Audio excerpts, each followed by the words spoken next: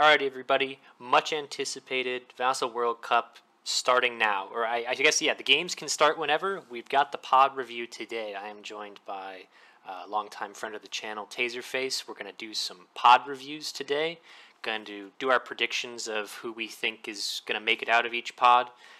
Talk about the list, talk about some things that could happen in the games, that kind of thing. It's going to be kind of a long one, so strap in. But I am excited. This is such a fun time of year for Armada. The Vassal World Cup is such an amazing event, so I can't wait to get started. But first off, Michael, good afternoon. How's it going? Not too bad. I'm excited for this. It was exciting to just see everything released kind of in that slow drip and then all at once kind of there at the end where we just got all the lists to look through. Yeah, it's such a shame too, because I think a lot of people, maybe not Europeans, it may have been later in their day, but I think for a lot of the US it was during work hours, and so I think a lot of us were maybe shirking a few duties or whatever just to peek at the pods and get some discussion going. Yep. But I don't want to waste too much time. Let's hop in with pod redemption here. So for each of the pods, I'll go through each list just very briefly. I'm not going to read out every upgrade or something. Sorry for those of you who are just listening and not watching. But they're going to be up on the screen here. I think going through making our decision process, at least for me, my criteria are going to be, how good do I think the list is? How does it match up against other lists in the pod? And then if I know the players, how much do I think player skill will factor into that? But it's mainly going to be how do they match up against each other. And as a reminder, 2 lists making it out of each pod. Each pod is 4 players. So this first one here, we're starting with a very interesting pod. This is, I believe, Australia, and then 1 or 2 people from the US who are just happy to play at night or early in the morning. We've got Reikian CR90 spam, which this was the first pod that Biggs revealed. This is a hilarious list to start with from LTD. We've got Relent 26. This is Sloan, German Sloan, Coward Sloan, however you want to say it. With a few more updates to it. You've got like Darth Vader TIE Defender in there, but generally likes to run away and pick its fights. Andrew B. running 4 Peltas and a Ven 1 with Obi-Wan Kenobi. I've got some thoughts on that we can get to. And then Dreadlord Loki running Martuk on a Providence with 3 hard cells and some Tri-Fighters. So, Michael, first thoughts on this pod? First thoughts, the Pelta spam is super interesting and something that I'm kind of like still picking apart in my brain, like where efficiencies were, and I think he pretty much nailed it. Like between expert shield techs and evade at long, the Peltas are gonna truck off damage, and like you basically got 3 tokens that are gonna reduce at minimum 2 damage if you do. Yeah, it's gonna be fun. It's gonna be real interesting. Yes, I think a lot of it's going to come down to how he flies it. I like the double slicer tools with engine techs. That's a neat wrinkle that could really mess some people up. My only, I don't want to say gripe, but I have recently in my local meta played against someone running quad Pelta with a Venator, but they ran Lumi instead of Obi-Wan. And I think that's where this list could kind of struggle is the Peltas with expert shield techs and the evades are very good against squads, but without Lumi constantly bringing the other token back, you could get overwhelmed by squads. The Venator is obviously tanky with Tranquility. It's got the Ordnance pods as well, which is always nice. So I think very competitive list. There are just some squads hanging out up here in this Sloan list that I might be a little concerned about. Definitely. Yeah, what is that, 4 defenders? Yeah, the 4 TIE defenders are going to have some fun with the Peltas, and Sloan itself is going to have fun eating through the defense tokens when you don't have Luminara there to be that natural counter to Sloan. I'm with you. Lumi maybe is better in this list, but it's still, like, it looks really fun, and intensified firepower powering reactive gunnery on those 2 red dice shots whenever they feel like it's safe to, flip a token and shoot back is going to be a very, like, constant paper cuts just everywhere. Yep, I agree. I think this list matches up well against the other 2, against Loki's Martuk and against LTD's Corvette spam. I think I think the Sloan one's the only one that scares it, so I think it's in a good spot there. I do want to talk about the elephant in the room here. Is this 1, 2, 3, 4, 5, 6, 7 CR90As, all with TRCs and Riken? Those could get annoying pretty fast. Oh yeah, talk about paper cuts. Like just Yeah. here's 2 damage, here's 2 damage, here's 2 damage, here's 2 damage, Mm-hmm. here's 2 damage. Yeah, like 7 times in a row. Yep. Just, Or you were hoping to run away with one of your larger ships. I'm just going to sit right in front of you. You can kill me. I'm still going to be here, and I'm going to deal 3 or 4 damage to you and ram you. yeah. So And I'm going to keep you in place long enough for the rest of my buddies to catch up. Yeah. I think the toilet bowl potential here is out of control, or even just the.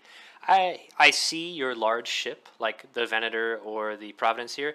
I'm just going to fly all of my TR90s right at you and see what you do about it. Yeah. The one problem I could see LTT running into here is being able to win big. That's not as important in pod phase, and maybe that's something I should address here up front. Normally, throughout the history of the Vassal World Cup, in pod phase, as long as you are able to go 3-0 or 2-1 with a big win and a small loss, you can normally get out. You don't have to win super big until you get to Swiss. So I think in pod phase, this is a great list because he's going to lose a few CR90s every game, but that's just so many rams and so much consistent damage that he still has a good chance to win the games, which is the more important part in pod phase. Oh, agreed. If you can go 3-0, you're pretty much set in pod phase. Mm-hmm. But we'll move on here. My predictions for this group, I think this is close. I really like the CR90 spam, so I'm predicting LTD and Relent 26. However, I would not be surprised if Andrew B makes it out, because this, I think, is the dark horse of this particular pod. If things go well, I could absolutely see the Obi-Wan list moving on. And if things don't go so well, like if it really struggles against Sloan and gets a bad loss, it gets a little shaky. How about you? I think Relent probably is the surefire bet to either be first or second and come out of the pod, just because nobody else really has squads or ways to deal with them universally. I know Loki's got them and he's got the RHDs, but not quite enough. After that, it's really going to come down to rolls. So, like, we didn't really touch on Loki's list, but Mark took with battle refits. You can be throwing 5 red dice, and he's got a reroll and intensify. Like, you can really stack up damage quick if you roll hot. And with something like LTD's list in particular, if you lose a couple of activations early enough, and all of a sudden you're not throwing enough paper cuts for it to matter, and things can snowball quick. And the same goes with like the Peltas. If Obi-Wan goes early enough, it can spell trouble. So other than Relent, I don't know who would come out. I guess LTD, just because I've seen enough of their games that I know that they know what they're doing with CR90s, and Riken is just a pain in the butt. Still is, always has been. Yep, I agree. All right. And I think they've got bid, right? Yeah, 7. LTD's got 7 is the biggest, yes. Yeah, so being able to control the game a little bit just going into that part of the setup will be helpful for LTD. As long as LTD has good objectives, the ability to look at any of these other lists and say, okay, I'm going second, and I'm going to get to go with the last 3 or 4 ships every round, that's huge. Yep. Next pod, though, we've got Dodana's Pride. This is a North American pod. It is, I believe, East Coast / Midwest. So we've got the Red Scourge running Hawk 134. To my chagrin, there's quite a few Hawk 134s in this World Cup. You get Truthy running a Starhawk, but it's a very different take with Radis and Mon Caron, and then a couple of transports. You have to forgive me on the name here. Envy Specialist, I believe, 86, running Freedom Bot, set 6 activations, which is far and away the most in this group. And then Fox running, you guessed it, Count Dooku, in what it appears to be a very similar, if not the same list he was running in the Texas tournaments. I'm not 100% sure on that, but very same bones to that list. So, thoughts on this pod? Fox having 10 squads is going to be big for him to be able to just put down the Gazanti, put down 10 squads, and have almost everything from your opponents down and on the board, especially in this group. Truthy's double big Radis drop is gonna be real interesting. I really like it. It's simple, it's straightforward, it's gonna punch you in the face, and if you punch harder, you'll win. But I don't know how often people are gonna punch harder because heavy ions are really good. Yep, my initial thoughts are that Truthy has to just be salivating at the prospect of Hawk 134. I think that's a matchup he'll love, as long as the 134 squads don't just roll stupid hot and really start to wear through his shields. I think the ability to park your Starhawk in front of the opposing Starhawk and then drop the Star Cruiser in the side or the rear with highs, I think can tear that thing apart. And then Fox, I think, I don't know how much experience everyone in this tournament has with their lists, but I do know that Fox has a ton of experience with this. And you can theory craft for Dooku all you want, but when those raid tokens start hitting the table, you know, it can get a little tough. I think you're absolutely right. The deployment advantage that Fox has is really, really big, and will be relevant in a lot of the matchups. He has, though, expressed some concerns about Starhawks in the various Discord channels. So I am interested to see, you know, if his worries come to fruition at all. I don't know if he's worried about being able to kill them or just doesn't like the matchup. I'm not sure, but I'm interested to see what he does. Yeah, I am too. Specifically, Truthies is going to be interesting because he'll have the squads there to sort of give himself a Radis bubble where the Liberty can't go. And then against the 134, I think his squads win out. I think so that's too. Gonna be tough. The YT 2400s can hit like bricks, and if they can take out 3 vultures on that first, you know, assault, that's not gonna be good. That said, like you said, Dooku is a different beast that you've got to be ready for.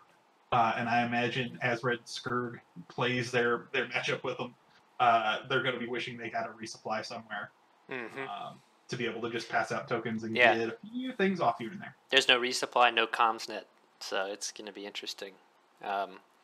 The other thing, the point I will give the Hawk 134 is they have bid on everyone, and we all know how dangerous the Hawk 134 with bid is.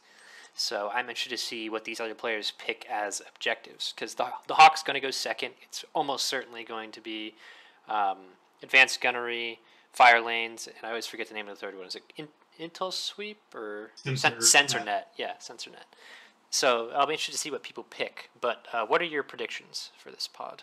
My predictions really come down to the people I have experience with Truthy and Fox. I've played them both. They're both very good. And they both have good lists. I don't see any super holes in either of their lists, so I expect them to have good results and probably pull it out. The caveat, as always with TF, is like if you're rolling those black dice and they're coming up doubles, like that can be a bad day real quick. Yes, I agree. The TF, I should also mention, I think that this has a pretty decent matchup against the Hawk 134 because that's 6 bodies to wait out activations, and the Hawk doesn't want to deal with repair raid a whole lot, and if you start getting those doubles to get through, it could be a problem. But my predictions echo yours. Again, I think it comes down to the people I know, and their lists are good. I've got Truthy and Fox going through as well, but I think it'll be a fun group to watch. Agreed. Next, we've got Paragon, which, Biggs, come on. I'm the only person to play Paragon, the title, competitively in I don't know how long, and you didn't put me in the Paragon group. I don't get it. It's a Midwest/East Coast group, so I'm a little salty. But we've got Formender here with Plo Koon. I think this is a list that he's run quite a bit. We've got Scipio with Sato on a command cruiser. Geek 19 with the Vibe Check. Ven 1, Acclimator 1, Charger, Pelta, and 4 aces. And then Ryan Becker with the SSD Onager, the first of many SSDs that we're going to see. So I think this is the list I'm interested in talking about first here, the SSD Onager list. Okay, what are your thoughts? My thoughts are, we haven't seen a whole lot of SSDs competitively recently in any major tournaments that I'm aware of. There was one down in Texas that did okay, but I have not seen the command prototype much at all, much less with onagers. And there are multiple SSD onager lists in this tournament, so I don't know if this is popping up somewhere that I'm not seeing, or people have just all come to this same conclusion.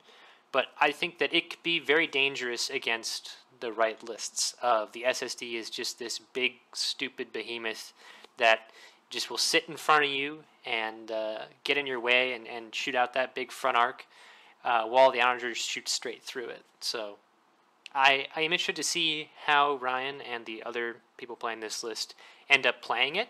Like, do you go speed 0 with the onager in the corner and kind of, cross your own T and shoot through it, or how do you go? But it's very interesting. Like I said, we haven't seen a lot of it recently, so it's kind of exciting to see the SSD out again. I think that's absolutely what you do. ECMs on that Venator are going to be clutch in that matchup. I really like that it's got boarding troopers on it. I know Ryan's a big, big fan of boarding troopers, and Yes. the SSD can reach out and board just about anything if you're not being careful and paying attention. A little surprised that Officer Vader isn't anywhere to just choke out people on that SSD for rerolls as needed, but take evasive action makes complete sense, and leading shots because you don't have Officer Vader makes complete sense. So, yeah, I really like it. I think I'm excited to see how it does. I think that SSD as like perma obstruction for the onager is going to be great, and in a 2D digital format, it's going to be nice and easy to keep your ignition token right where you want it. Whereas like in real life, it would be much harder to just like get it at the exact right point where it needs to be underneath the SSD, maybe if it needs to be there. And Yep. Yeah. Yep, I agree. Anything else stand out to you in the pod? Anyone else you want to talk about? Geeks list reminds me of the dumpster fire list, where everything is just kind of barely upgraded. And to that end, I really like it. I'm a big fan of Ahsoka Tano, both the officer and the fighter. So I like to see the fighter out there because I feel like the officer tends to overshadow her. But yeah, other than that, everything feels super straightforward. That the Sato list doesn't really want to run in, but it can. It's with engine techs and QBTs to be able to run in at speed 1, but still be doing speed 2. Yeah. And I love Plo Koon. Plo Koon was the first commander that I fell in love with from the new factions, and I haven't quite been able to make him work, so I'm really interested if Warren can make it work. Yeah, the Sato list is interesting to me because this is one of the only times I've seen Sato without a ship that really wants the black dice. Normally you're seeing Sato trying to get APTs to go off at long or something like that, so this will be interesting to see a list that doesn't have any black crit effects. He may not take the black dice every time. There may be times where he's going to take double blue or something and fish. So I'll be interested to see how it does. I was a little surprised that one Corvette is a Corvette B. I thought it would be a Corvette A with Dodonna's Pride on it. That seems kind of like the generic Sato Corvette to go with after you put Jaina's Light on one, but yeah, we'll see. Yep, it'll be interesting. Yeah. It's also an interesting inclusion of Hera X-Wing with no other X-Wings. Yes.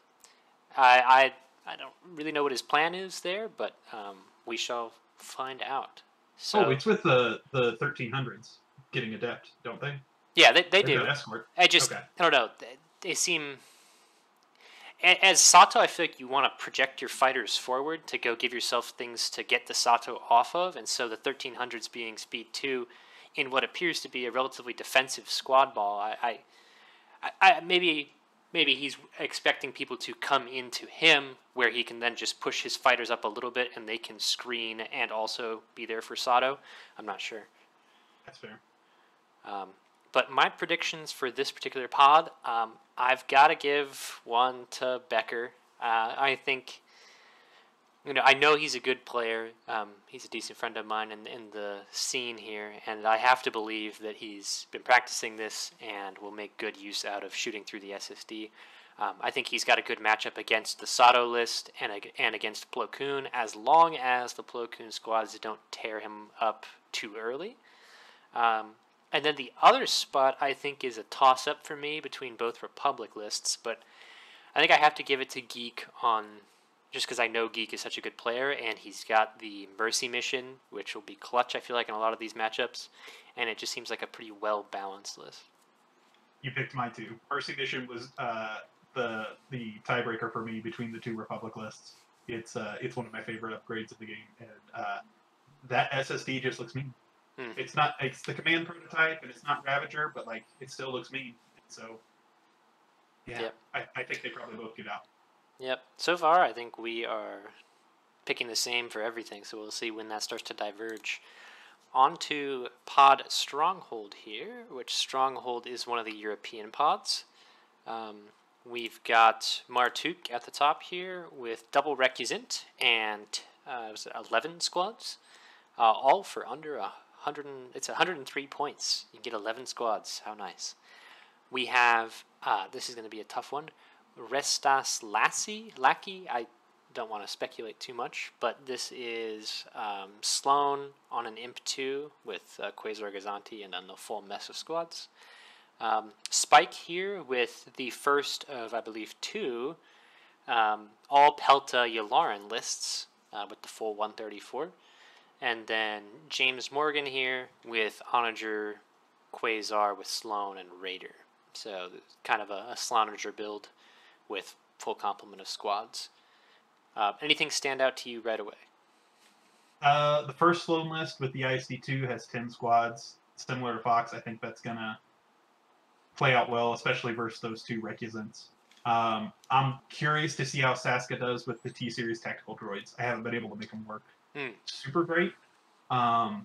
So here's to you. Like, I really hope it works. Nova Defiant's going to help out a lot there. Slaughter. I admire Spike with the Peltas because I really want to make it work. I've not been able to try it yet, but those medical frigates being able to push 4 squads with Yularen is super cool, and each Pelta being able to heal up a squad 2 health each time is super great. So yep. A couple things that stood out to me. Right away, I was like, oh, Slaughter, like super solid list, but Sloan is on the Quasar, and the Raider is naked besides Corvus. So that to me just concerns me a little bit. That's a 101 point Quasar with your commander on it, the whole thing that kind of makes your list tick. So I'd be a little scared there. I don't really understand taking Corvus and not putting Sloan on it. So I'll be interested to see that. And then I am also interested, like you said, in this Yularen Pelta spam list. I think the Pelta is arguably the most efficient ship in the game, and like you said, the things it can do with Yularen are great. It's also got fighter coordination team on all of them, so he can move those arcs up and keep them in the fight. The only thing I worry about in this particular pod is everyone's running over 100 points of squads. And the fact that Yularen is at best going to be able to activate 4 in one go means he's not going to have as much of an alpha as everyone else is. And so that could end up being a problem of he loses a few squads before he's able to punch back. Flip side of that is the arcs are so tanky and he's got Yularen to heal them that it may not matter. Agreed. But my predictions then for this one, I went with Restas Lackey, I don't know how to say it. I just think the classic Sloan is very, very good, and I think his list matches up, or their list, I should say, matches up very well in this pod. It's balanced. It's got anti-ship threats. It's got anti-squad threats. I think it's very good. And then I gave the other spot to Spike with the Pelta spam. I was going to give it to James Morgan with Sloanager here, but I'm just too concerned about Sloan being on the Quasar. So I'm giving the edge to Spike. I think it can do well. We have our first divergence. I'm going to give it to the 2 Sloan players. I think Sloan on the Quasar is worrisome against other onagers, but without that, they've got the squads and the deployments to get it down in a safe spot, and I think they'll be able to make it work and plow through stuff. The one thing making me want to go back to Spike beyond just like really loving the list, they've got bid on everybody. Mm-hmm. So Spike is going to get choice against everyone, and who knows what they got tucked up their sleeve. Maybe they've got a trick here or there where you've got to dive into those arcs, and then they get to counter alpha. Yeah, this would be one of the rare lists where I would not be surprised to see, I think it's Jamming Barrier, the yellow. Because those Peltas don't mind if they lose a die while attacking, as long as those they stay alive to be able to push the squads. Yep. So it'd be interesting. But all right, our first divergence. We move on to Pod Insidious. Insidious, where is this? This is our first West Coast pod, West Coast US. We've got HM with Grievous.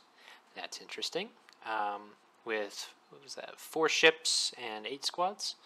We've got Maturin with Yularen, Peltas, and Navuta B. We've got Mackie with Hawk 134. If you're going to do Hawk 134, just call it Hawk 134. Don't call it Starhawk Rogues 134. You're not fooling anybody.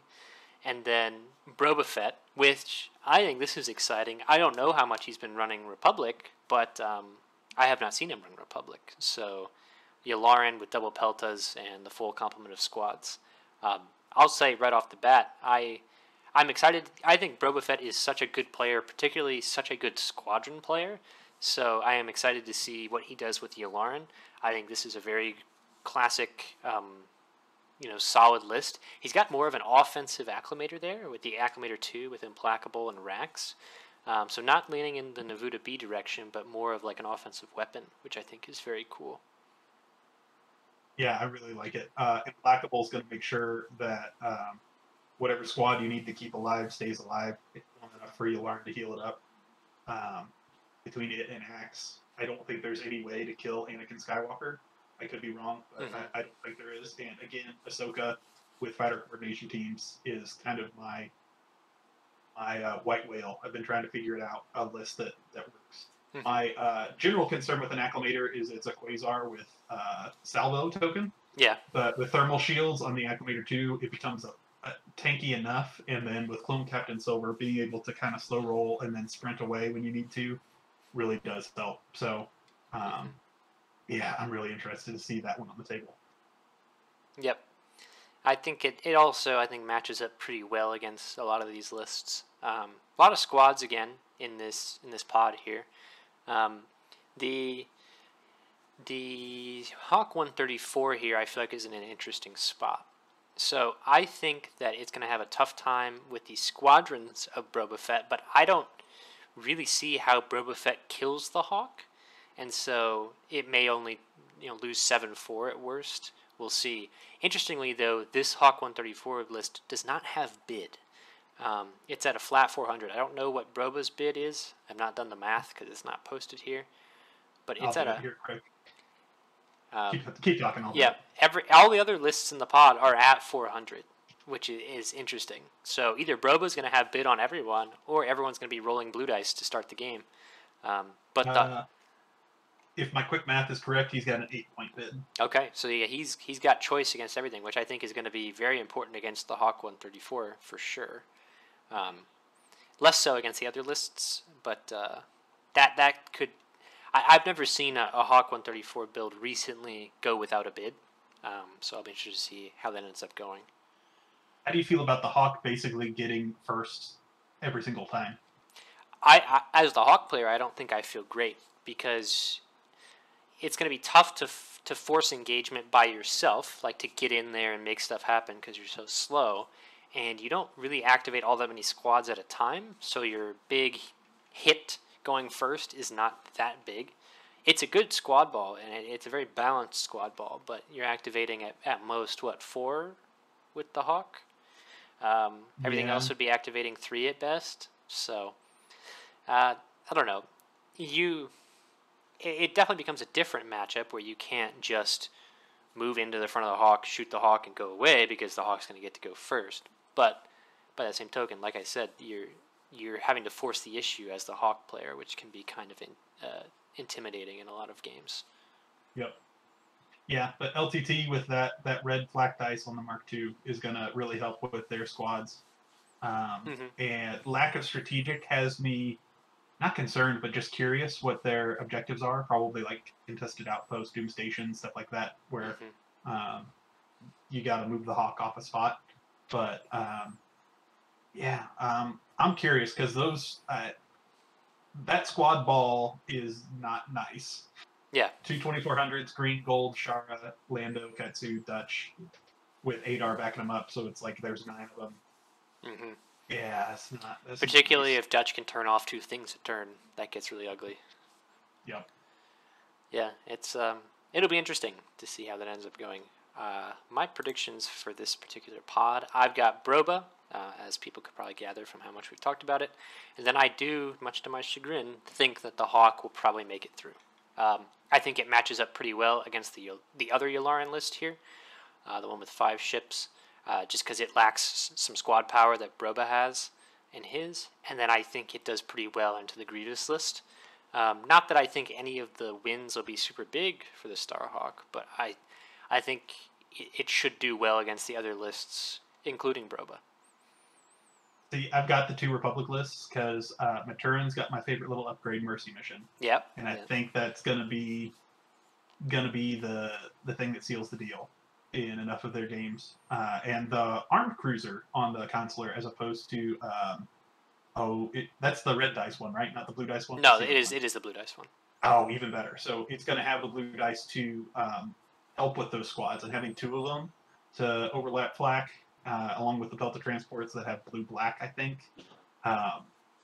Their flak is going to help out their squads quite a bit. So, I've got Maturin and Broba making it through. Alrighty.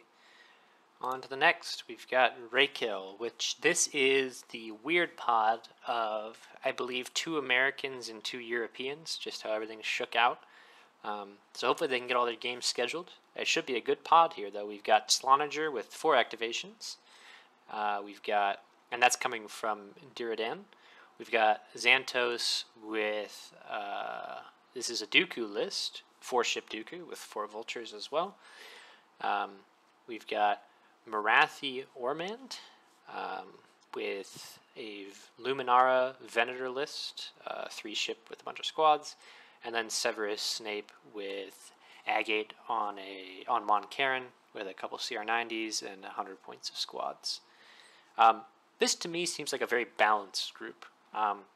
Everyone's got at least some squads. Everyone's got some ship firepower. You have, I think I referred to it as one of the more honest pods, and then you pointed out that Slonager is in here, so I don't know how honest it can actually be. And then we've got someone who is not Fox Omega running Dooku, which I'm very intrigued by. Yeah. I really like all of the lists. I like the Slonager list. I would have cut 1 tie to be at 8 squads and beefed up the manager a little bit. Maybe put, I don't know, something for rerolls on there. Because since they're team ordnance experts, doesn't seem like enough rerolls to me. Maybe you mess around and lose Darth Vader, TIE Defender, but like it's Slonager. You've got more than enough stuff to push squads. It'll be interesting. Mm-hmm. Dooku's always tough. My personal favorite when being Dooku and trying to decide how you're going to deal with the opponent's squads is that Teek's Slicer Tool Transport. Yeah. So it's got my vote. I really like that thing. And then the Venator Luminara list I really like, but I'm just partial to it. So that's a me thing. Yep. I think it should do well, obviously, against Slonager, because Lumi just does great into her. I think that Dooku could also be doing pretty well into Slonager. The flagship here has the thermals and Sana Lore, so it's not really minding the Onager shots all that much. Interestingly, though, whatchamacallit, you've got the TI-99 here to give counter on the vultures, but only 1 reserve hangar, or excuse me, 2 reserve hangars. Never mind. Yeah. And Yep. I You are. agree that teak slicer tools is pretty nasty. I think that could be trouble for Sloan. If you're getting you're getting squad rated, and here comes slicer tools coming after your Quasar. Yeah. Grit should help with squad raid, Mm-hmm. but the slicer tools is where you seal the deal and just kind of shut everything down. Yep. Yeah. Yeah, this will be a fun pod to watch. I don't even know who I like out of this. Yeah, I was gonna say, who do you have? Um, uh, I'll go with Luminara just because Mercy Mission's there. It's my baby. Mm-hmm. I think they have bid on it. 392. I Yeah, believe so. they got bid on everybody. So yeah, I'll go with Luminara. Um, that Gate Star Cruiser is mean. Mm-hmm. I was gonna say that's one of my sleeper ones of coming out of this Yeah. group. So it's going to struggle against that flagship Munificent. Yes. With thermals being able to get rid of the blues, and now all of a sudden highs doesn't happen. And oh no, woe is me. Um, I'll go with Luminar and Dooku. I think we'll both come out. Alrighty, I've got for this one I've got Dooku as well, but I am going with Agate there. It might just be, the fact that I've run that particular ship quite a bit, but I think if it gets in range and gets a good 1 to 2 shots off, as long as it can last that long, it can absolutely delete some of these bigger ships. Or even one of the smalls, like that Pelta could get 1 shot. So that's what I'm going with. But I think it should be a close group, one of the closer groups that we have, I think. Moving on to the Liberty group. This is this West Coast here, or is this East Coast? This is East Coast. We've got Backseat Admiral with Kraken. This is the first Kraken we've seen so far with MC30. Looks like 5 ship, including a CRNDB with Dodano's Pride. Horngrim with Martuk is the 5 ship with some vultures. Fred 2034 with a Imperial Venator, which is always nice to see, and a Quasar Fire 2, which I think we will talk about. And then Louis Andre with quite possibly the most unique list in the whole tournament. It's definitely a contender for it. It's a Kuat, a Vic 1 stacked to the gills, a Raider likewise stacked to the gills, a Gazanti, and then a very annoying squad ball. No, come on. No. So my initial thoughts here are, a lot of these are very interesting lists. I am partial to Louis Andre's weirdness that he's created here. As we all know, he's a very, very good player, made the Vassal World Cup finals last year and just barely lost. So talent is not going to be a question. You've just got a lot of interesting things going on. Super aggressive Vic 1 and a Raider flagship that wants to get in there. I'm interested to see how he plays it. I mean, this is all close range stuff. Yeah, all the black dice. It's got 2 of my favorite things, Gergerod and Captain Jonas. So I'm definitely cheering for him. He is such a talented player. I think he's going to end up making it work. But man, this is very interesting. I agree. He's very much bucking the trend of black dice ships not being super great right now. He's like, screw that, going all in. I love Jonas in this, though. The ability to have the Kuat or the Vic saddle up to something, and Jonas is there as well, that makes that massive punch hit so much harder when you can't brace or when you can't redirect away. I'm a huge fan of Jonas, and I think it's going to do great here. Yeah. I like the Kraken list, too. Mm-hmm. ICB, Dodano's Pride. Yeah, I like that. I think there's one that's similar to this we'll cover later that has Rex in it, where Raid gets on people and then those ICBs keep taking it off. But yeah, I like that. Kraken list is fun too. Yep. And then I think worth talking about as a 102-point Quasar Fire 2 with Mahdi. Again, fat Quasar, but you've got the thing, you talk about the white whale for you. This is one of my white whales of getting Quasar Fire 2 with Ruthless to actually do some good work. And he'll have chances. I think everyone's got squads, so he'll have chances to make it work. interested to see how it does. Yeah, I'm a little surprised at no 2 at ECM, but like, Yeah, particularly you can't have 'cause everything. it's the flagship, so it's a little scary. Yeah. Because you're right, the MC30 saddles up against that, or any of Louis' big ships get there, it could spell disaster. Yeah. Yeah, that MC30 with H9s and extravax is just going to pop it. Yep. Like, just so fast. But my predictions, obviously, I've got to go with Louis Andre. It may be a bit hopeful because the list is so weird, but I think it's not bad in this particular pod, and I think Louis is just a good enough player to do it. So I'm predicting that, and I'm also predicting the Kraken list. I think it's very well balanced. I think it matches up well. So those are my two. Yep. I like those two. I will give the plug though to Martuk as well. Like that the gunnery teams on the support destroyer recusant are going to be able to shoot a ship and then LTT a squad anywhere every single time, and that's not going to be nothing. And with 6 Vulture squads getting pushed around by the transport and 2 Gazantes, like if Martuk rolls out, it's going to be a good day. And you can never tell when those red dice are going to roll out or not. So I think generically, I'm with you, Backseat Admiral and Louis Andre, but Horngrim, that list definitely has potential, and I really like it. Mm-hmm. Yep. All right, moving on to Pod Chimera. This is another European pod. We've got our second iteration of the Ramadi SSD with Onager. We've got Real Veers running Rebels, running Riken with 5 ships and 132 squads. Let's see, Adrienne here running Lumi with all the Republic ships being represented. And then Irish Mad Cat with Triple Muni with 69 points of squads. I have heard that Riken is very popular in the German-Polish meta. It seems like the top 3 commanders over there, to my knowledge, and the results I've seen have been Sloan, because of course, Luminara to counter Sloan, and Riken, likewise, also good against Sloan. And so I am sure that Real Veers is really going to bring it here. Obviously a former champion. I think that he's got a really, really good chance, and this is a very solid list.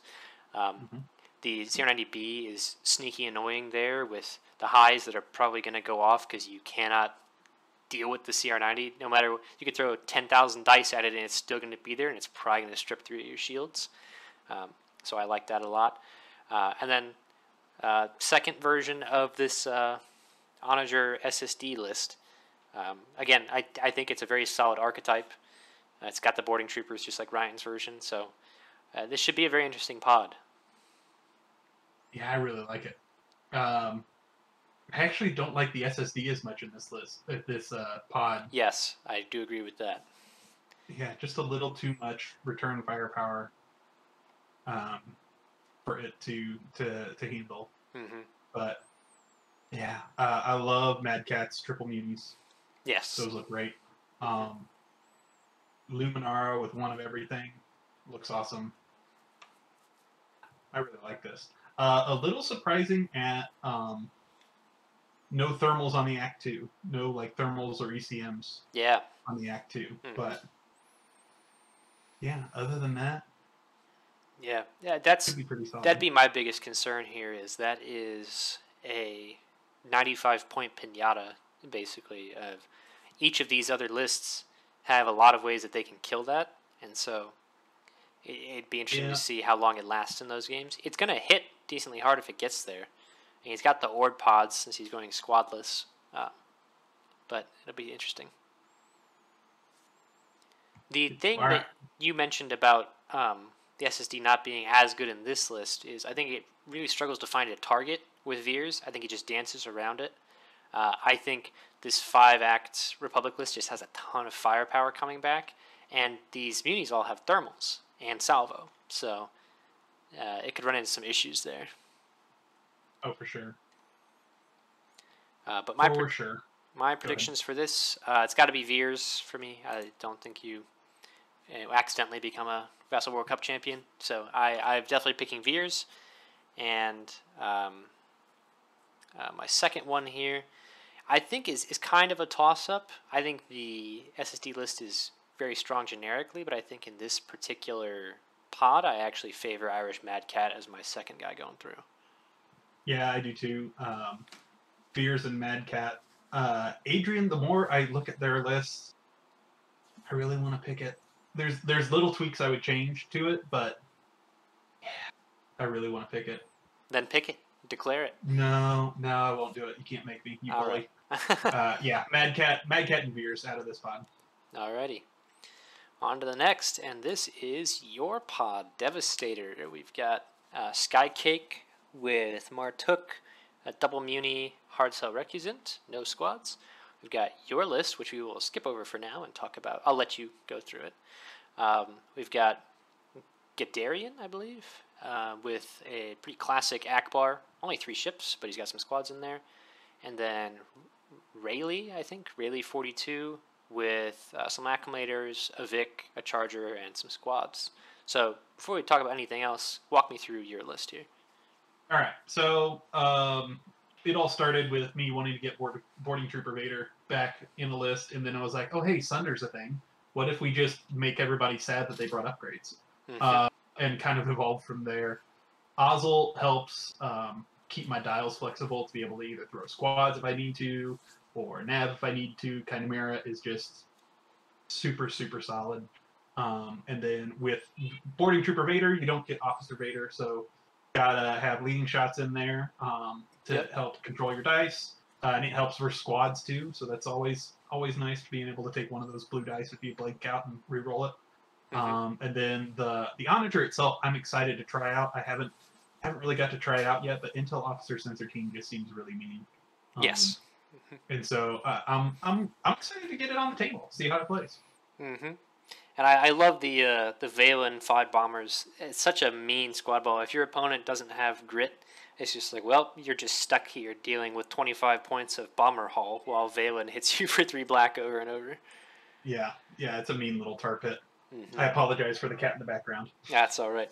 The other thing you have is that ISD2 can send those right after Skycake's ships because he's got no squads there. Same with pretty light squad ball on this this Lumi list down here, so they should fare okay as a screen. I have been very vocal in various channels that the Onager testbed is an abomination purely because of its price.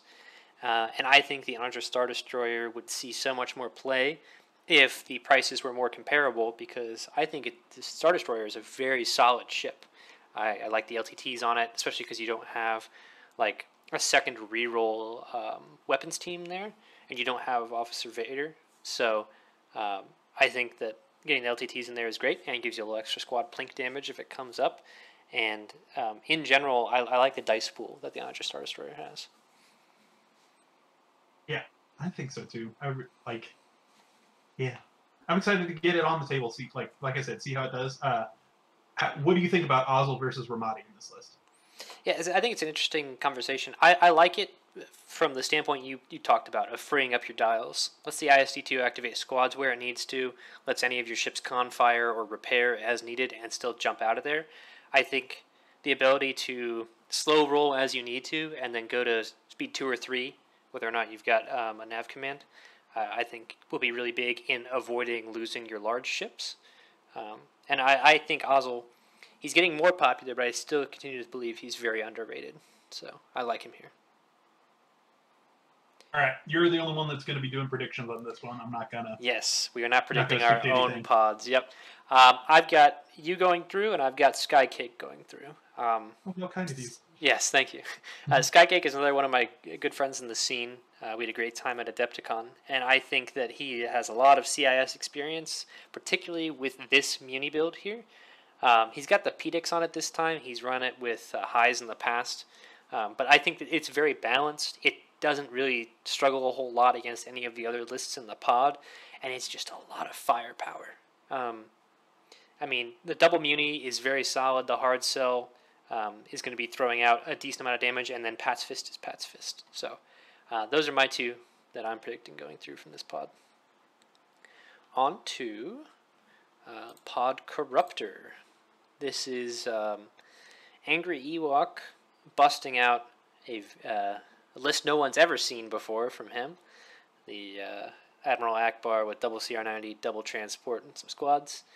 Got Big Papa Palpatine, running Palpatine, with an Onager, Glad, Gazanti, and a pretty nasty squad ball.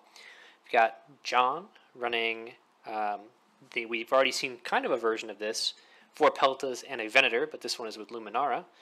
And then M. Muster with Martuk on Star Frigate, Recusant, another Star Frigate, and a transport. I want to touch on this Luminara list first. In a very early pod, we talked about this list with Obi-Wan.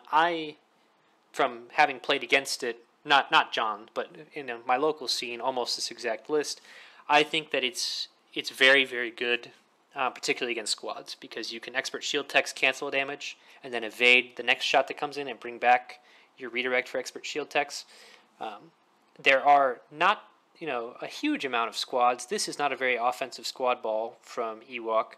It's really going to be big against Big Papa Palpatine, although he's got a lot of double dice squads, which it won't be quite as good against, and then no squads here. So for as solid of a list as I think it is, it doesn't get to do its main trick a whole lot in this particular pod. Yeah, I agree. It's a good all-arounder because those projection experts are going to be able to pass shields to whoever's getting punched in the face, which is going to make it really hard on that Venator, especially if it, because I imagine it's the tip of the spear. Diving in, saying, hey, if you want 114 points, shoot me, and then all of the Peltas are like, here's all of his shields back. I really like Palpatine's list. I think it's going to be interesting, especially with the IO Demolisher being able to go in and just kind of strip defense tokens. Ewok's list has been not exactly that, but close enough to that for the longest time that he's just going to fly it with precision. And then, man, Martuk, I really like Martuk with munis, the ability to double arc, and in theory have 2 free dice. Especially starting out, he's going to be really, really good. Interesting that he went with engine techs on the flagship and then AST on the non-flagship. That'll be interesting to see how that bears out. But similar to Skycake's list, the 2 LTTs with red dice are going to make it pretty easy to focus down like 1 squad a turn, so to speak. Yep. And that can allow him to basically run away if his opponents aren't careful and don't approach correctly, and just kind of play the kiting game and get away. B2 rocket troopers on the Recusant. I really like that. It's something that I've experimented with. Not so much with Pat's Fist. I've done it with the gunnery team's Recusant, but I really, really like it. I really like its ability to close, hit really hard, and then put that raid on, a squad carrier or somebody that really needs to nav and now they can't. Being able to control a little bit of your opponent's command stack can go a long way, and so that's got some potential. I agree. But my predictions, I had the misfortune of playing Ewok last year in the Vassal World Cup, so I know how good this list is. The squad ball has changed a bit, but he's got the 8 squads with the objective control from the VCXs, and he's flown those 5 ships for forever. So he's going to fly them pretty much perfect in most games, I feel like. So I'm going with Ewok as one of mine. The other spot I think is totally up in the air. Out of the 3 remaining lists, I think John's is the strongest in theory, but its strength, I feel like its strength is not super well exemplified in this particular pod, and could get worn down by some of these other lists. As much as I want to give my nod to Palpatine, I really hope this does well because I want to see Palpatine more on the table, and I love Imperial Rogues. I do have to give my second spot to the Martuk list. I think it's just too consistent and too well balanced against the rest of these people in the pod. Yeah, I think if there were more squads in the pod, Martuk would be a little more worried. Mm-hmm. But Palpatine, man, 1, 2, 4. He's got 6 squads. There aren't that many squads. You know what? No, I'll go with the top 2 lists. I think Ewok and Palpatine come out. All right. I think there is a chance John goes undefeated, 3-0, and doesn't make it out. He gets the 18, and everybody else beats up enough that he doesn't make it out. I don't know if that's actually mathematically possible, but that list is going to struggle hard to win big. Yeah. Yeah. Yep. Yeah, I'll go with Papa Palps and Ewok. We'll see how they do. Alrighty. Next up, we've got Independence Pods, another EU pod. We've got Green Knight with an SSD onager, but he added in a Gazanti, so a little more unique there. We've got Slippy Backy here with Riken with an assault frigate. I think this is I guess Ewok had an assault frigate too, so the second assault frigate we've seen. With a very annoying set of ships and squads. We've got Walker here with Jerry on the Ven 2, a Gladiator, some squads, a couple Gazantis, and then MRKS, Mercs, I don't know, with Kraken, with 5 ships and some Tri-Fighters. I want to start off by talking about Green Knight's list here. He has gone a different direction than the other SSD onager lists we've seen so far. He's got Jerry instead of Armada, a lighter onager, getting a 3rd ship in there, and going for a salvo build on the SSD. What do you make of that? I really like it. I think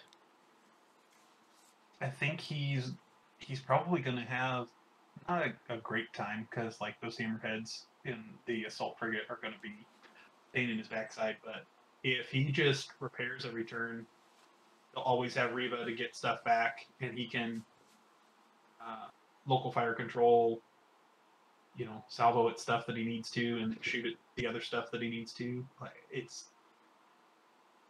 going to be good. I really like it. 3 activations. I don't know how I feel about that. I think I like it.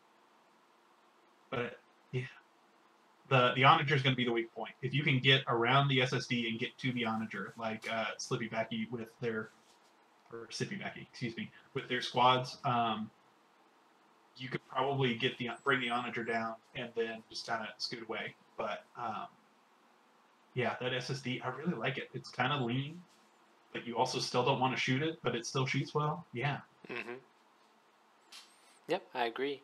I think this is one of the more interesting ships we've seen thus far. Assault frigate without Akbar, but with Kaken and Sholin and enhanced armament. That to me is interesting. You're still going for the big side arc shot, but you don't have the extra Akbar punch there. It's very expensive as far as assault frigates go, 134. But it does have the ECMs, so it's decently tanky.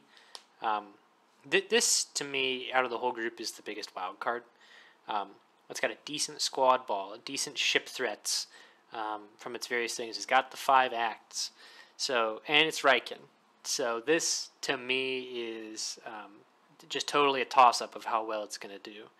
I think that this list right here, I love this Venator build that Walker has here with Jerry. That's pretty much exactly how that is exactly how I build Venators, the Imperial Venators. This, to me, is very interesting. Putting Insidious on the Glad 1 instead of Demolisher. I can see he doesn't have the points for it, but I may have tried to find the points to get Demo on there, because Insidious doesn't really get to use its ability a whole lot. Insidious is a really great hurting ship.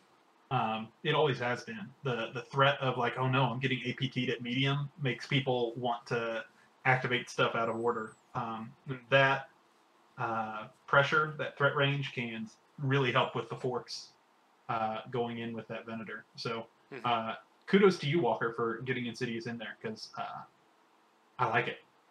Yeah, I think it also, in a weird way, it gets around a lot of the 1.5 stuff that makes APTs and Black Dice Crits not great.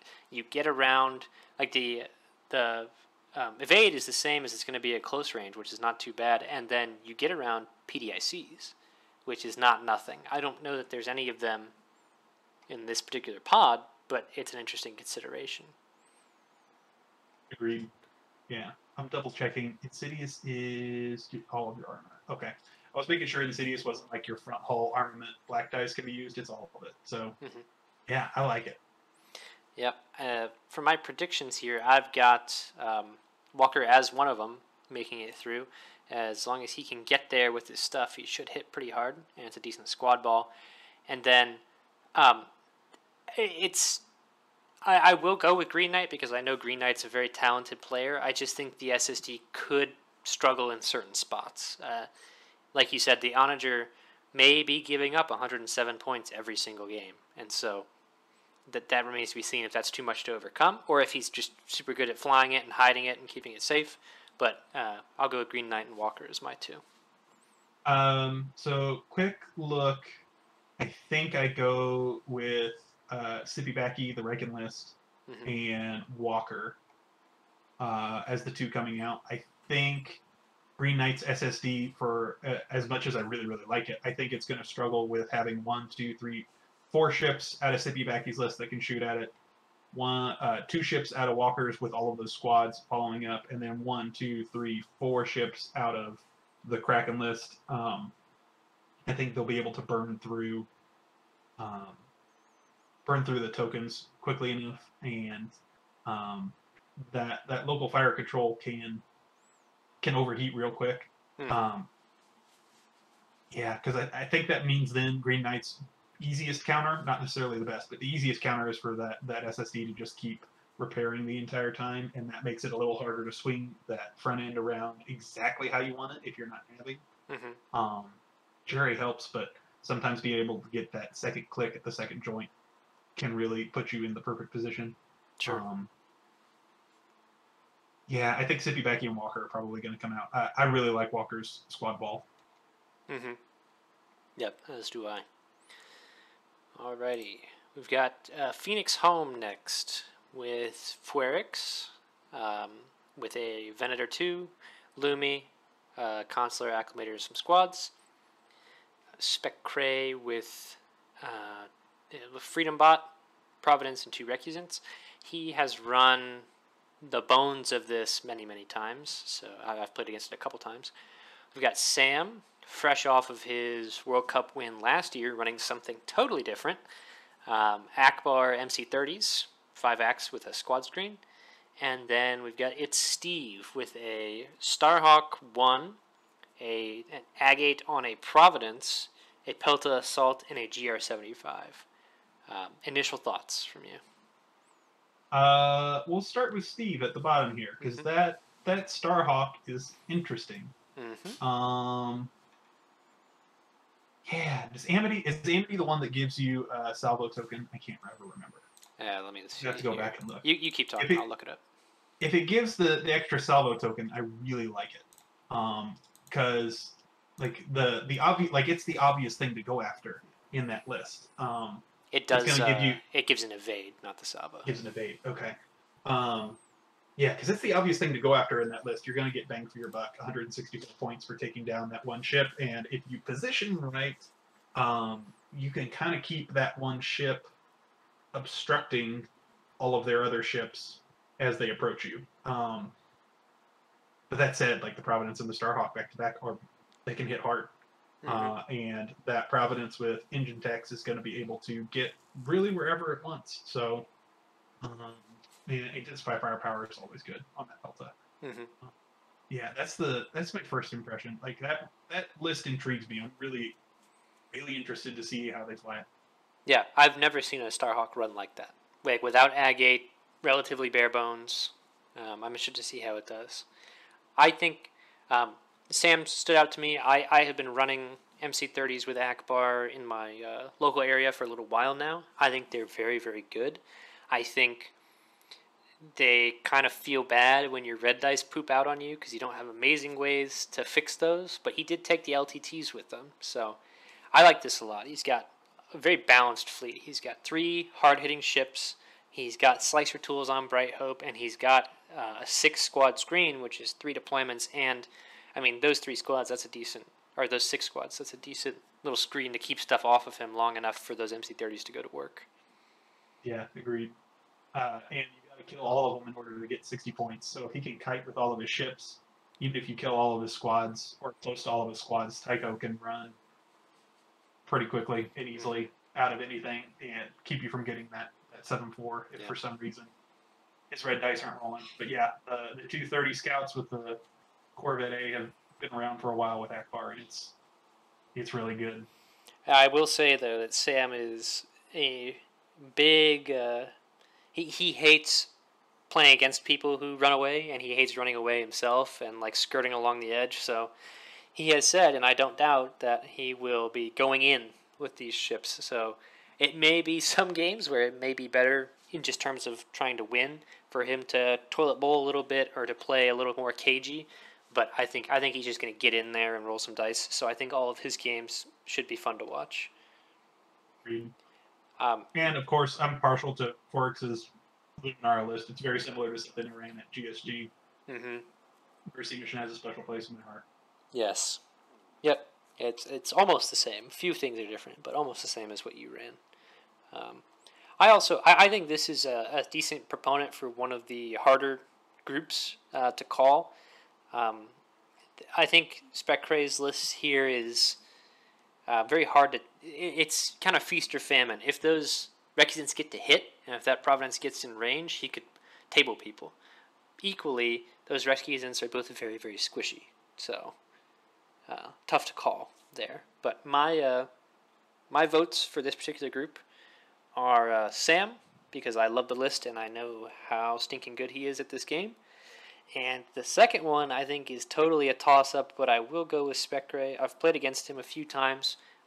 He has beaten me before, so maybe that factors into my decision. But I know that he knows how to fly this list. So those are my two I'm going to go with. Definitely going to go with Sam. I don't see him losing big to anything. Mm-hmm. Everything's so compartmentalized, and like MC30s are able to run away at speed 4, same with Corvette. We talked about the squads. Mm-hmm.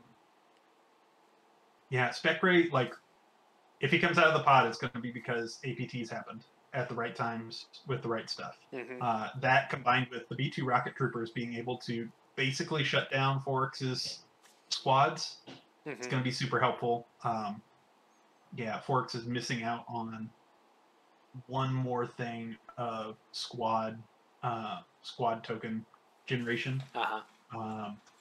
If they had that, I go with them for sure. But since they don't, I think I go with Specre and with Sam. And yeah, and I will be very, very happy and surprised if Steve makes it out. Like this list brings me joy. I really like it. Mm-hmm. Very unique for sure. Mm-hmm. Next up, we've got Amity. We have my mortal enemy, Res Proteus, at the top here, running Kraken MSU with a mess of squads. We've got Paul running Victory Jank, now with squads. Similar to what he was running last year, but he's changed up some stuff. Real Neil running Akbar MSU with Assault Frigate MC30s, MCR90s, and Shara Tycho screen. And then Reem running Double Venator with Bale. I think it's the first Bale we've seen. Double Venator, Double Pelta. I think immediately what stands out is Paul changing it up a little bit. Still running roughly similar bones to what he has been doing. Still with that crazy thick Victory 2 that he flies so well. But this time, Jonas, which I love. Darth Vader Defender, which is fantastic. And then 2 Aggressor Assault Fighters, which I wish were just a point cheaper and they'd be seen more. So I'm interested to see how much use he gets out of them in this particular list. Yeah. I'm a big fan of the aggressors, and I'm with you. If 2 of them was 30 points, I think you'd see pairs of them more. Mm-hmm. They're just not quite as efficient as the 2400 on the Rebel side. The Real Neil's list. I feel like I've seen something super similar to this at the top of Gen Con and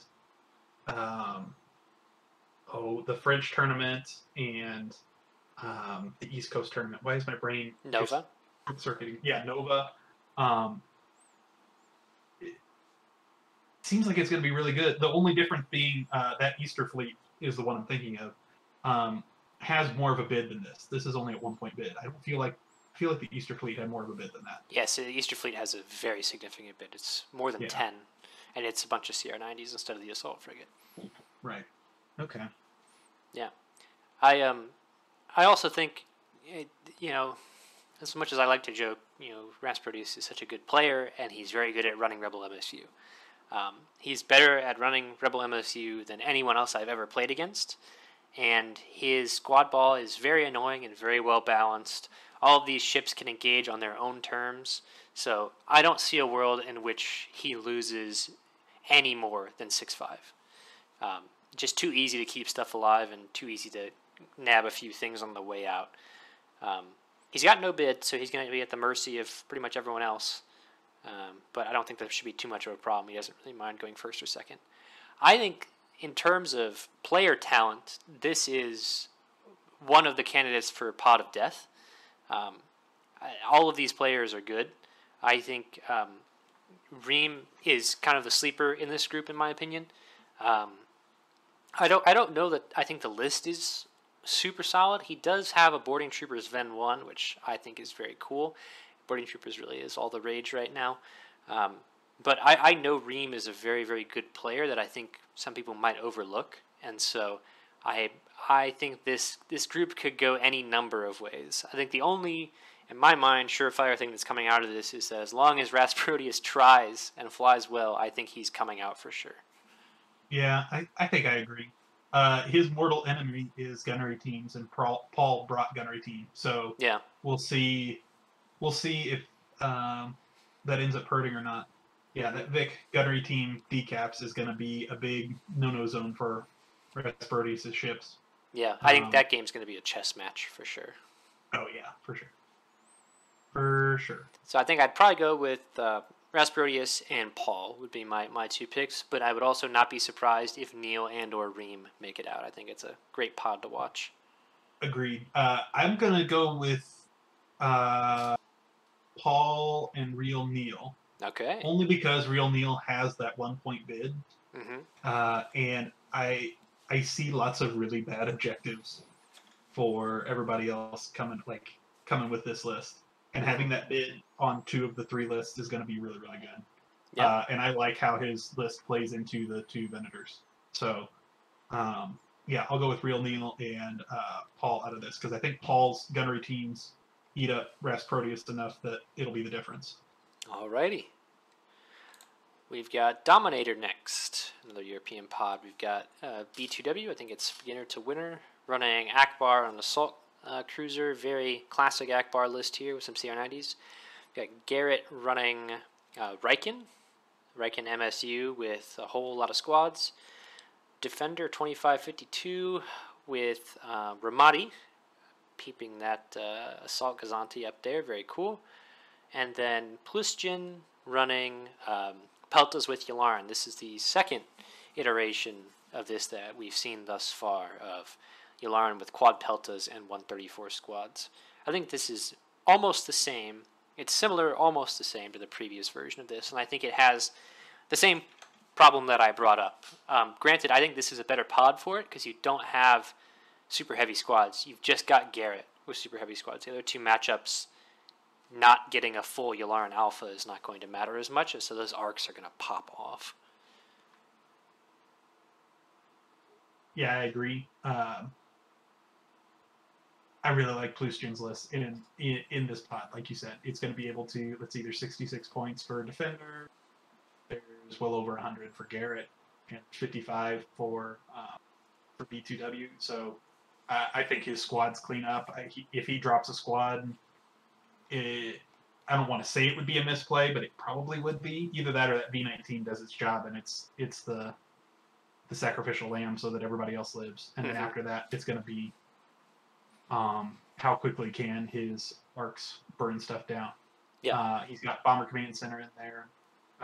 The Yularen Pelta has its own boosted comms, so that's going to be really great for him. And Rider Coordination Team, every single one with Ahsoka is going to just murder people if you dive in too fast. So I really like it. Yep. I'm a big fan of that list in this pod as well. I also think Garrett has a very strong list. I think Riken as expensive as he is kind of slept on right now, at least in the greater Armada sphere. And this list is just so nasty. He's got all those uniques in there. He's got enough CR90s to run around and never lose all that big. So I think this is super solid. I also do want to give attention to the classic Akbar here. For as much as it seems like the meta has kind of passed this particular version by with the giant MC80 and some supporting ships, man, if it gets a good shot and he rolls well, that thing can just start popping stuff. I just wish Home 1 worked on the MC30, I mean the MC80 itself. Yeah, agreed. It feels like it should for 7 points, but it doesn't. But yeah, I agree.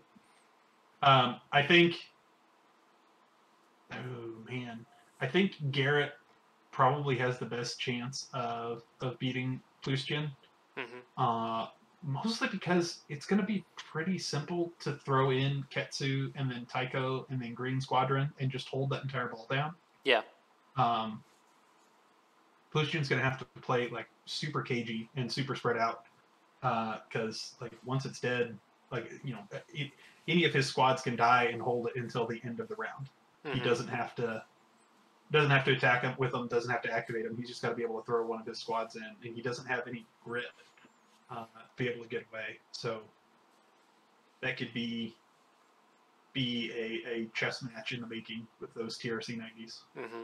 Yep, I agree.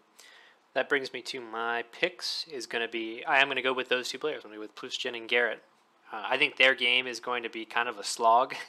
You have a bunch of ships that don't hit particularly hard against a bunch of squads just engaging in a tar pit for a lot of the game.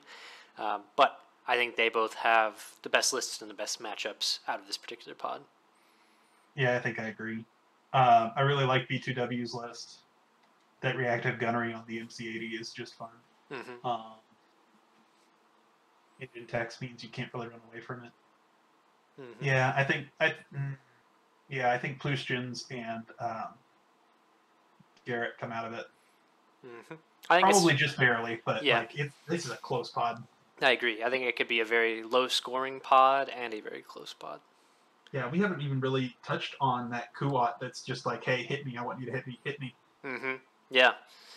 I think the solution for a lot of these players, though, is just going to be like, okay, you stay over there. We're just going to go kill the Onager or the squads and see about getting a 7.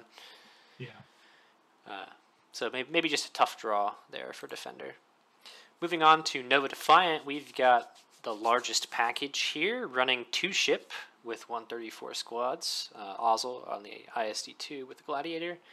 We've got Armchair Jedi with Kirstad Gate on Mont Karen. 2 CR90s, 2 GR75s, and a moderately heavy squad ball. We've got Nick running a very similar list to Max with Imp 2, Glad, and a Gazanti, so not quite 2 ship, still almost 134. And then we've got Semper Luni running Kraken with MC30, 2 CR90s, and 2 GR75s with a decent squad ball as well. Right up front, I think this is my singular pick for Pod of Death. I think it's a really tough draw for all these players. I don't know how the seeding broke down. I don't really want to speculate too much on that.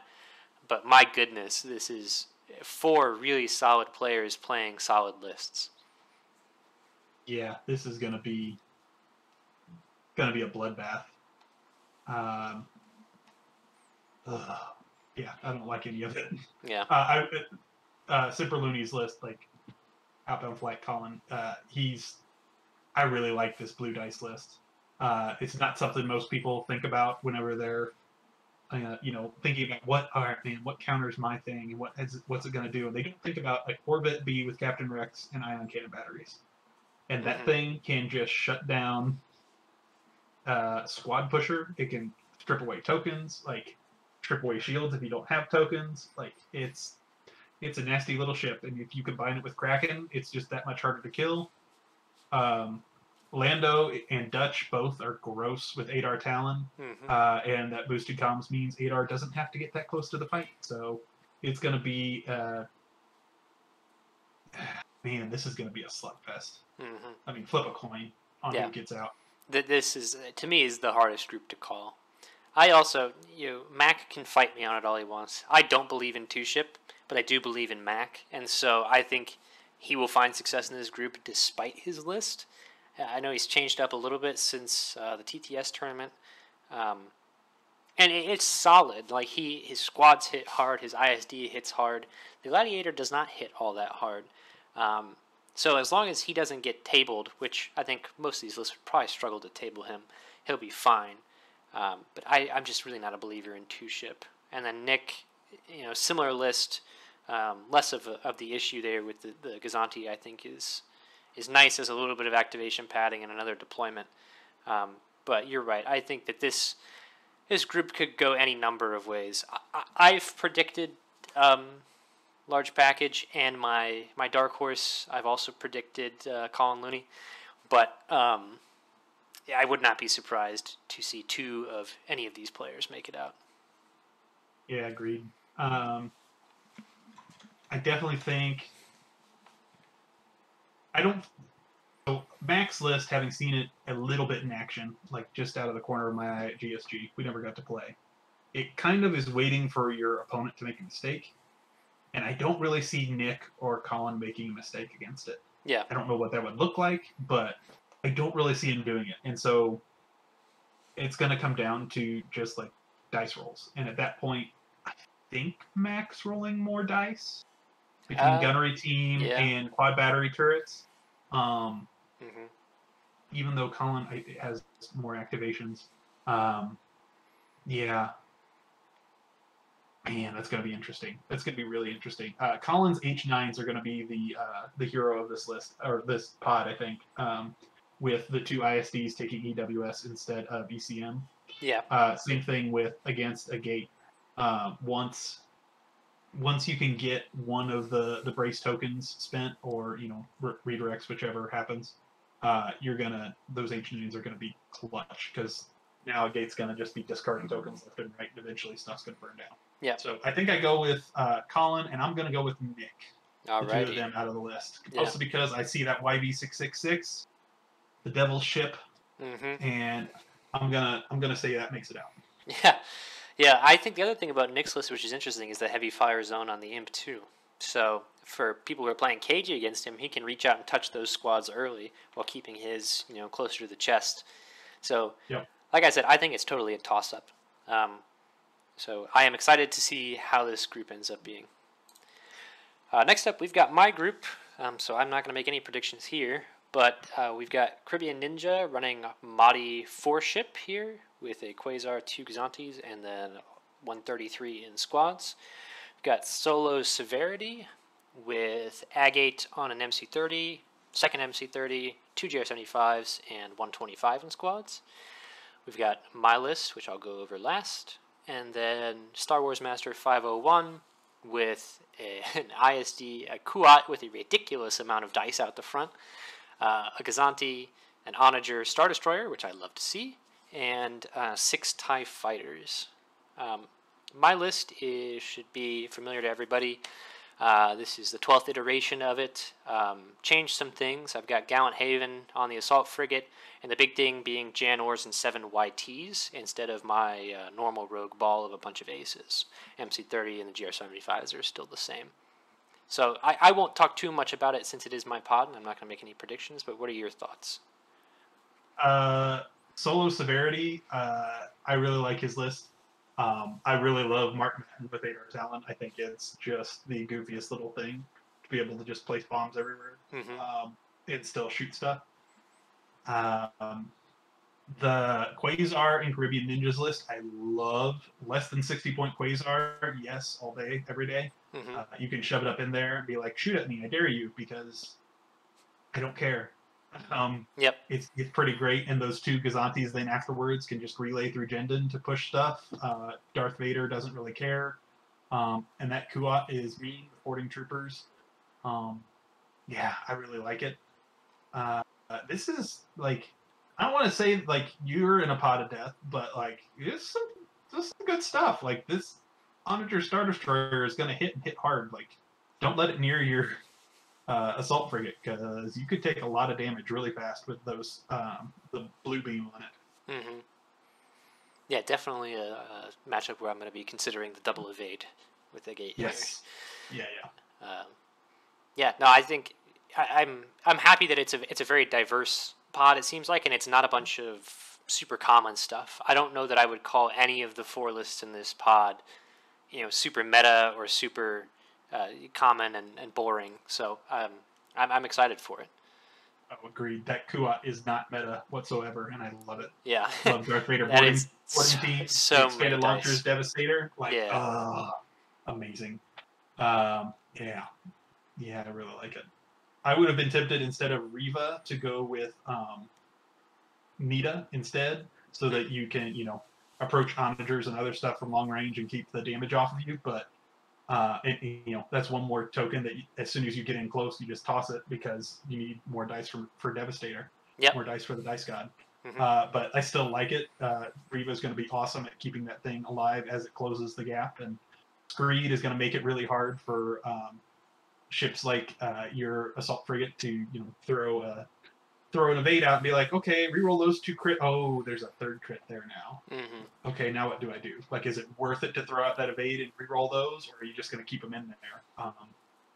Yeah, I really like it. Yep. All of it. I think coming out of this, since I know you're not doing predictions, I really like Solo's list. I really, really like it.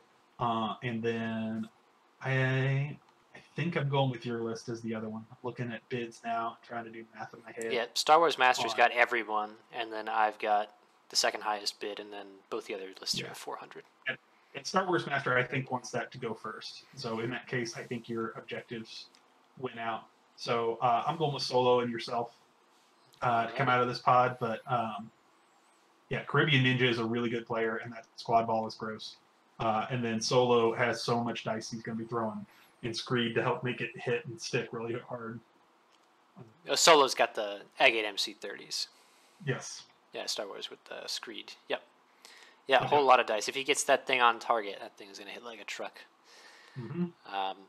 Moving on, we've got the Eclipse group with Arisius running Agate on the Star Cruiser, 4 ships with a lot of squads.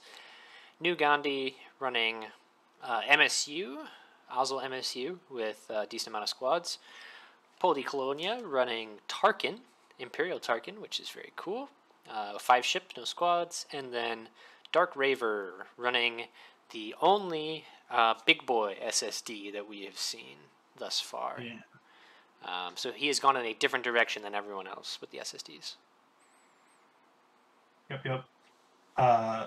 Things to note, at least my initial takeaways from that SSD list. Me personally, I would prefer to have a second Gazanti with repair crews. That's just personal preference. The interceptors with RHDs are going to do a great job of keeping squads off of them, and then QLTs and LTT are going to be real solid. Yeah, he's got. This is a pain for squads to try to take down. They're going to be taking a lot of damage in return. I agree with you, though. I'd probably rather drop the interceptors and the RHDs, grab a second Gazanti with repair crews, but I also don't play this list, so I don't know if that's optimal. Got a sizable bid, though, 388. I do believe that is the biggest. I know some of these don't have bids on them, but I do believe he's going to have bid with 388 there. I think so too. Have to talk about Arisius up there as one of the most consistent Vassal World Cup players ever. He hasn't lost a game in 2 World Cups now, or something like that. Something ridiculous. Yeah. And I could easily see that continuing. This is a very, very solid list. That if he makes it out of this pod, that MC80 is going to be very annoying for Hawks to deal with and stuff like that. And then it's just such a anybody to deal with. Yes, such a solid list all the way around. He's also got jamming barrier on one of the GR75s, which is an interesting take. Yeah, that is interesting. I really love Ezra Bridger, just period. So it's cool to see Ezra in the list. And Ta5erface over Janus Light is something I didn't think I'd ever see. Yeah, absolutely.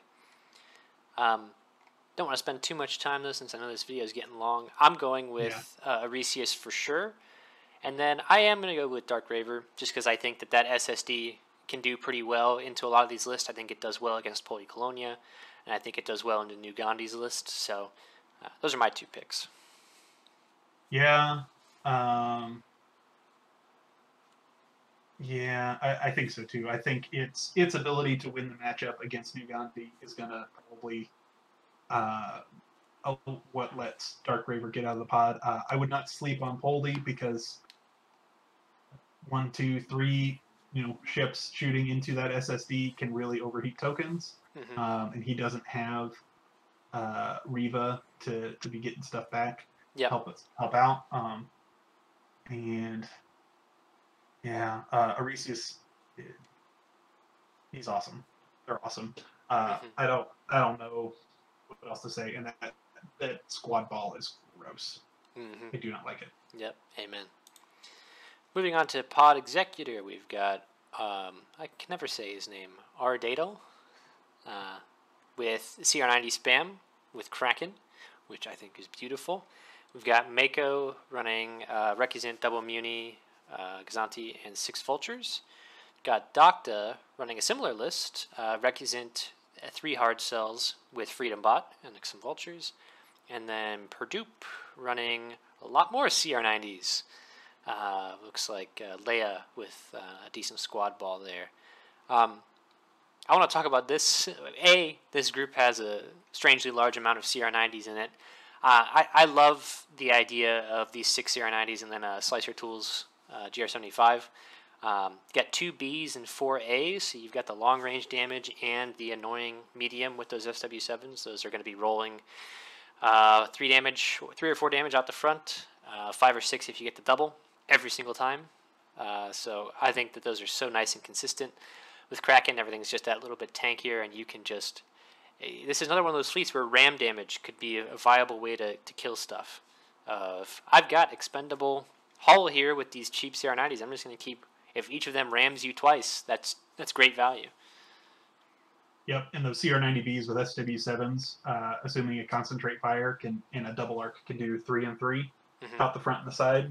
And that's just that right annoying amount of damage that, like, I don't really want to brace it. Kind of want to brace it. Yeah. And then you're going to be taking TRC shots after that. So, yeah, that's a fun Kraken list. I really like it. Mm-hmm. Anything else stand out in this pod?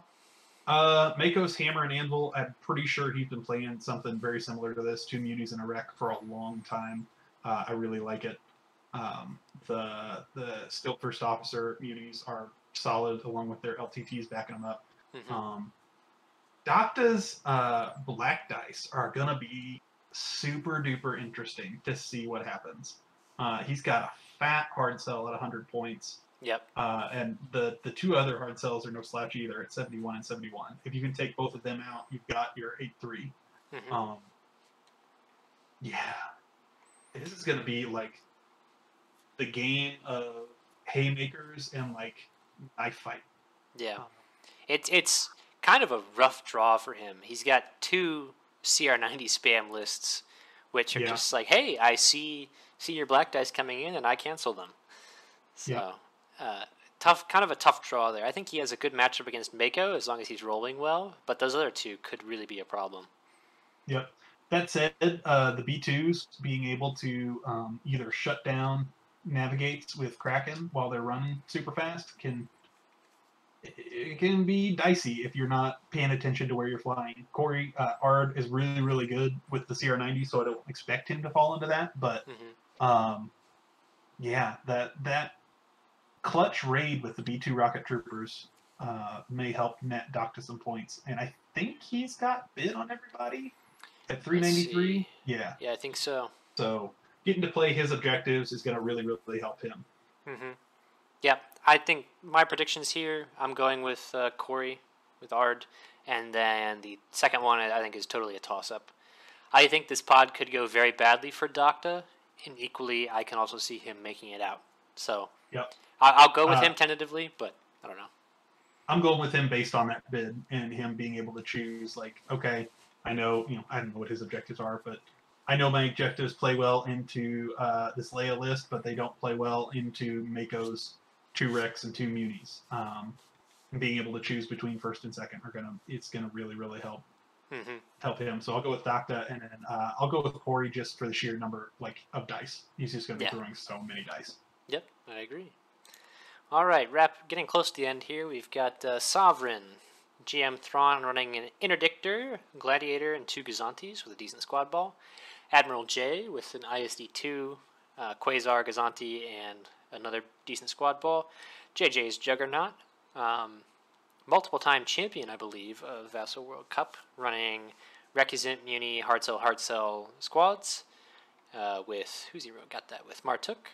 And then Graham Moff Voucher, Sloan, kind of an MSU Sloan, 2 Architans, Quasar, 2 Gazantes, and 117 in squads. I think right off the top, something that I noticed right away is we have an Interdictor list with no bid, and a Glad 2 with Demolisher and Callous and Ruthless. That, I think, has probably been my biggest white whale, is trying to get the Glad 2 flagship working. I just can't quite get it to do what I want it to do, so maybe GM Thrawn has figured that out. But I think taking the Interdictor with no bid is interesting. I wonder what his objectives are, if he's going to really try to mess with his opponent's objectives. Normally, it seems like the Interdictors that have had success in recent times have had decent bids to go second. I think his bid here is the title Demolisher. Giving Demolisher first is kind of scary. It's not as scary as it used to be, but that combined with grab shit reroute can really make it hard on your opponent, especially if they've got something like Mining Facility or Doom Station. If you can pull, or Contested Outpost, if you can pull that stuff away, or if they know they've got it in their suite of objectives, now all of a sudden maybe they give him second, and Thrawn then gets to play to his objectives. I kind of like it as a 0 bid list. And decaps on the Interdictor is always solid. Those 2 little 4 dice shooting out there, I really like it. Yep. What else stands out about the pod? JJ's list I really like. He's going to be throwing lots and lots and lots of dice, and I'm a fan. The Tri-Fighters coming back with RHDs 3 times is going to be hard to deal with for the Sloan squads, especially since they don't really have tokens for you to be spending away. So it's kind of like, dang, I'm just going to eat this counter 2, and I'm going to like it. I like the MSU Sloan Centaur with LTT. It's a little bit of a wrinkle compared to some of the other MSU Sloans, the German Sloans, etc. Centaur's always been there, but LTT as this additional wrinkle of, okay, if you dive in and you choose to shoot at this thing to try and kill my relay, I've got a little bit I can punch back at you with my black dice plus 2 dice. Man, this is going to be tough. The MSU Sloan has bid on everybody. I think it's the only one with bid, right? Everybody else is at 400. You are correct, yeah. So I think I picked Voucher to come out, and then it's hard to go against JJ. He's such a solid player.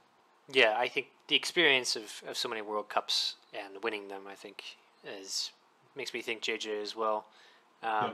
So I'm going JJ, and I'm going Voucher as well. Although I think that I do like what you were talking about with if Thrawn can, if the objectives shake out and stuff and things work out, I think this is a sleeper pick there. Second to last here, we've got the Triumphant Group with Neb B running Riken CR90 spam with 134 in squads. We've got Bantha running Kraken on an assault frigate with 4 ships and a light squad screen, including 4 E-wings. We've got Ta5erface, that's a tough one, running Imperial Ven with Mahdi, ISD2, 2 Xantes, and Sienna Valen. And then 187 Leon running Dodana MSU here with a whole lot of bombers. something that immediately stands out to me, I look at Bantha's list here, I look at the E-Wings, I see the Assault Frigate, and I just think to myself, why is Gallant Haven not in this list? To me, that is a huge strength of E-Wings, is to be able to snipe out of Gallant Haven range. You sit back touching your ship or even on the sides of the ship to where your opponent really has to come close to do anything, and you're in Gallant Haven range and you snipe out of there, I think is such a... If you're going to take E-Wings, that seems like a no-brainer to me. But by that same token, it seems like he's going to be playing fast and loose because of running Kraken. So keeping that Assault Frigate speed 3 running around. So maybe harder to get Gallant Haven to work as well there. Yep. That was going to be my note with Kraken. I don't think Gallant Haven's going to be as reliably placed for the E-Wings. Personally, I would have swapped the Y-Wings for A-Wings. They pair well with E-Wings in my experience, but I mean, that's just personal preference. Yeah. I think Neb B's list is pretty gross. Riken with all these squads and the CR90s, it's something we've seen before. So I think that's super solid. And I think that Leon's list is also really, really solid. Dodonna is an interesting choice with this, but he's got the Dodonna's Pride on there. He's got the APTs. He's got all those bombers. If he can get Dodonna to go off a few times, then that could really change the outcome of this group. Agreed. And Nora Wexley in there to make the bombers hit a little bit harder when they need to get those shields down is going to be clutch for him to chew through. Yep. Yeah, I like everybody in this pod. Yeah, I think this is another one that's very hard to call. I think I probably spent the longest trying to think about who I would take in this pod. I ended up going with Neb B and Leon. I think I'm just partial to those lists that can dance around as they need to and have the squads to do their thing. But I think this is pretty much a toss-up group, in my opinion. Yeah, I agree. I think if you're making me pick, I pick those two, Neb B and Leon. But if you told me Bantha and how did you say this? Ta5erface? I think that's how it is. Yeah, Ta5erface. If you told me those two came out, I wouldn't be surprised because like that Venator ISD2 is going to be 2 giant haymakers, and hardened bulkheads means that ISD2 can run into just about anybody else and care. Yeah, anybody else in any other list and care. So it'll be really, really interesting to see how they work Overload Pulse into the equation. That's what I was thinking as well. If they can get double arcs on people and shoot from the side and then shoot from the front, that could really, really hurt really, really bad. Yeah, I think Leon and Ned B probably come out, but this is going to be a fun group to watch. Yep. And then finally, our last group here, Lucid Voice. We've got Kalorn on a very similar list that he ran down in Texas. Agate on the Star Cruiser, CR90, 2 GR75s, and some squads. Got Sackett 26 on Republic here with Lumi, 5 ship. We've got Unskilled First Officer with Bale, with 3 ship and a bunch of squads. And then in Rob We Trust, running Starhawk MC80, no squads, with a sizable bid. I think this is another very, very interesting list. And another candidate for Pod of Death. These are all good players. I know all these players. They're all very talented. I think that Unskilled First Officers is kind of going to have a heyday with his bombers, as long as he does okay against Kalorn's squads. I think that his squads are just going to... I think Unskilled First Officer squads are just going to go crazy. 10 squads, we've talked about it already. That's a lot of deployment advantage. Yeah, I agree. And Mercy Mission sitting in there to make up the ground that his ships leave behind because they keep punches hard. Yeah. Plus the Ruthless, plus the Ord pods and LTTs. Yeah. I think it's going to be a race for him to get rid of the other players' squads. Although he's got 2 squadless players he's going against, so like it'll be a race for him to get rid of Lando, the squads in Kelorn's list, and then everybody else. It's going to be a very cagey game to try and not just dive into that ball I think thermal shields probably helps him a lot against Kellorn's Star Cruiser, and the 10 squads are going to help keep that Pelta just kind of tucked in back behind everything, and then Bale allows for you do not have to have Clone Captain Silver on the Venator to make everything work. So yeah, I really like it. Yep. No, I think this is a very competitive group. I'm interested to see how it shakes out. I've got Kalorn and Unskilled Officer going through. I think Unskilled Officer is one of the best players that no one really talks about. Agreed. He's won tournaments. He's consistently placed well. I think his list is super solid, so I think he is a lock for getting out of here. And then I'm going to go with Kalorn just because he's got a good matchup against the Starhawk list where he can get an 8-3, which I think is going to be important to get out.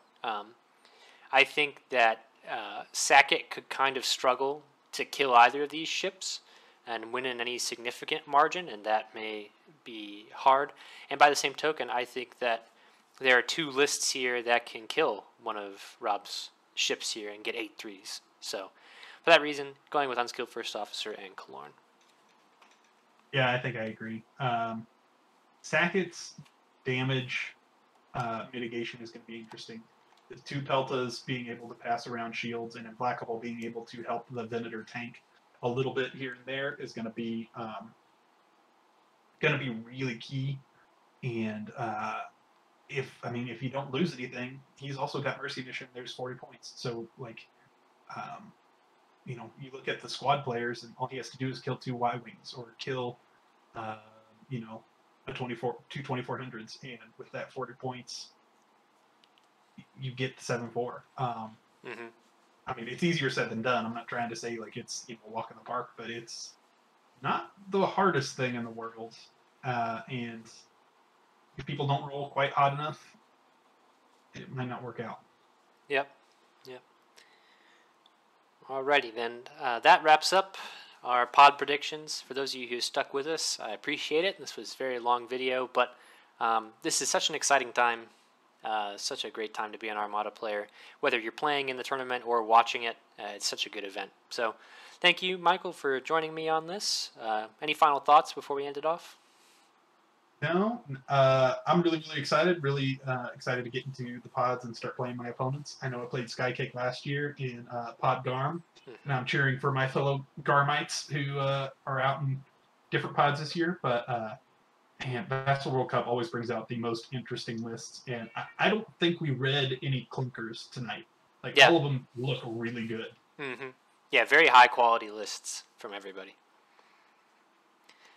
But that's going to do it for tonight, everyone. Thank you so much for watching. Look forward to more Vassal World Cup content as the games begin, and we'll go from there. Have a good one.